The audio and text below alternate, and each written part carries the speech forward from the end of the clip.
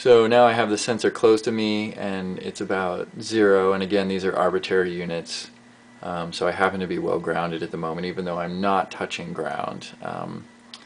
You know, analog circuits are very touchy. But anyway, now I'm moving closer, bringing the Arduino EMF detector close at a steady pace, and now I'm about 3 to 4 inches away, and now we're at 7, pushing 10. Now I'm at about 2 inches away, solid 10.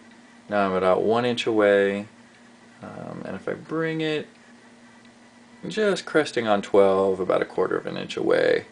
And again, it's about halfway down my Arduino antenna, which is about 10 inches long. Now I'm moving away, moving away, moving away, over a foot, and then back to myself, almost 2 feet away, back to 0.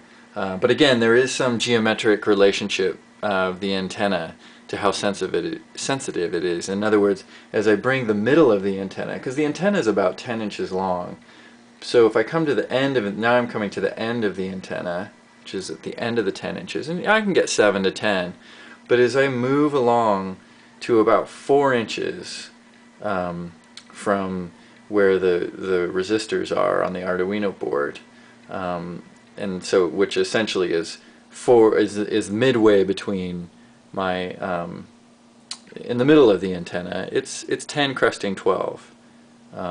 So it's slightly more sensitive in the middle of the antenna.